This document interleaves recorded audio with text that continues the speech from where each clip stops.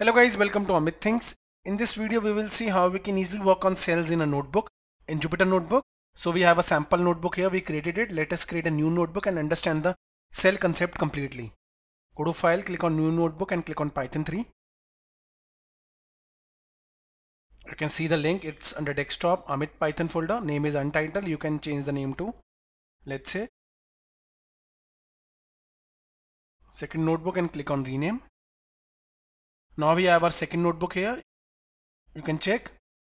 So it was under desktop and we have our second notebook now here. Okay. Now minimize and we will add something, let's say.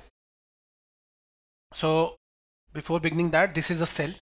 Okay. So I'll be adding a code in a cell. You can add different cells in a single notebook, in a notebook.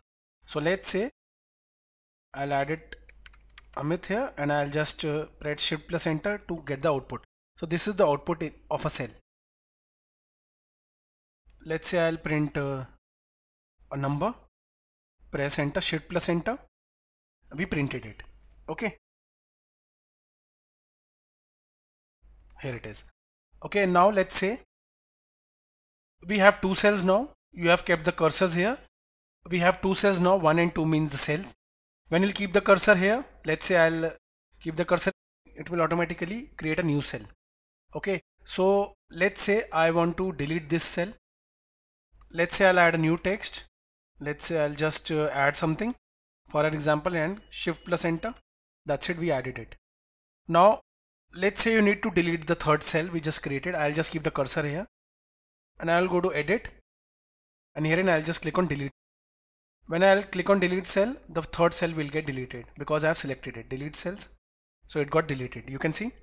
In the same way, you can go to edit and work around cut cell, copy cells. You can do that easily. You can also undo the thing we just did, that is we deleted the cell, we can undo it. When I'll undo it, the third cell is visible again here.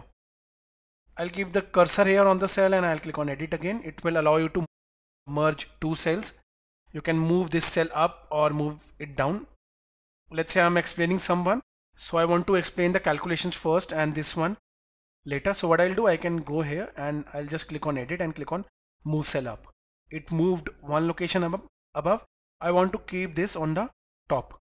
Keep the cursor here again and I'll just click on edit and click on move cell up. That's it. So now we have our calculations on the top. Okay, so this is very easy.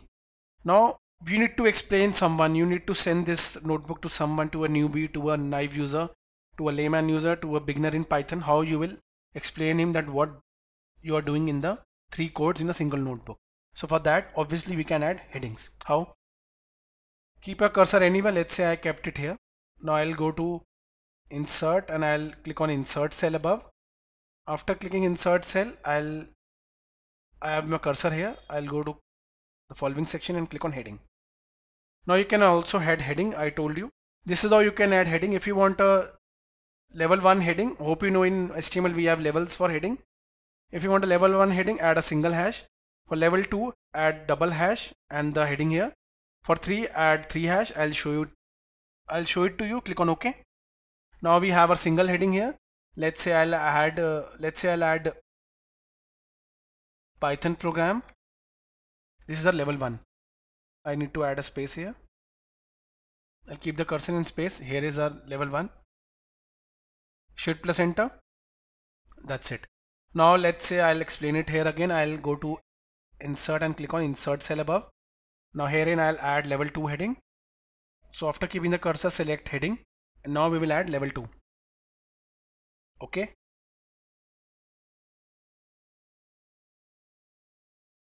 Displaying calculations in a program. This is fine, no space. Shift plus Enter. That's it. I have level 2. Now I'll add level 2 for all because this is the first heading, Python program, complete Python program, and below we have our sections. Now I'll keep the cursor here and I hope you know what I'll do. I'll click on insert and click on insert cell above.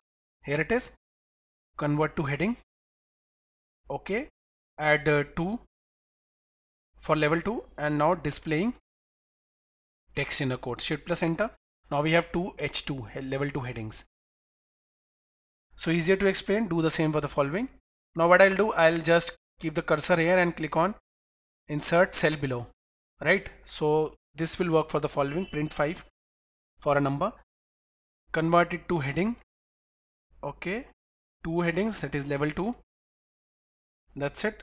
Displaying numbers in a Python program. Shift plus enter. So now we have our complete program. Let me minimize, and we have our complete notebook here, wherein I have a Python program with heading 1.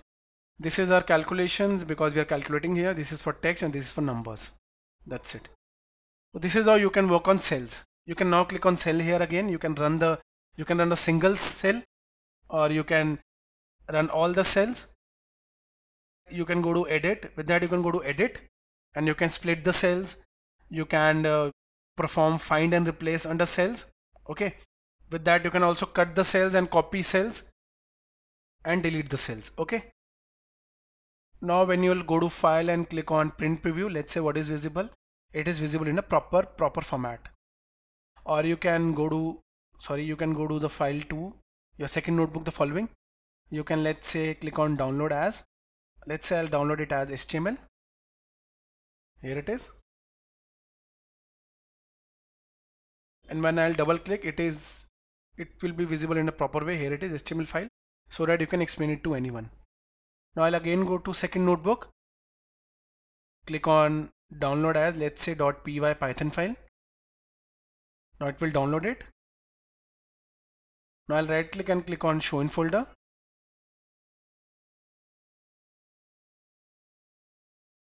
Now it's visible here. Right click. Let's say I'm only showing it using a basic notepad. Even in that, you can see your markdown code is visible, and this is how we worked around. And here you can see .py file is visible, and here is your code. Okay. So guys, in this video we saw how we can easily work around the cells in notebook. We worked around cells, how we can add, delete, insert cell above, below, merge. Thank you for watching the video.